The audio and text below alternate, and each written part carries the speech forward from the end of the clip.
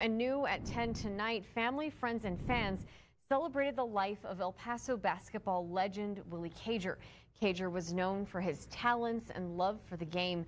He was a part of the 1966 Texas Western College team that took home the NCAA title. Cager died last month at the age of 81. ABC 7's Carrie Mannix was at the celebration tonight and joins us live in the studio. Carrie, he was also known as dedicated to this community. Yeah, that's right. Well, Eric and Stephanie, it was an emotional night filled with tears and laughter as loved ones remembered the iconic Willie Cager. Cager, of course, widely known for his basketball career. He played for Texas Western, which later became UTEP. He died on the 57th anniversary of the team winning the NCAA championship with Coach Don Haskins. It was the first team with an all-black starting lineup to win a championship.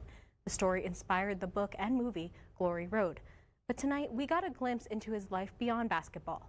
All three of his children speaking tonight not only of the impact he had on the community, but especially on the children of the borderland.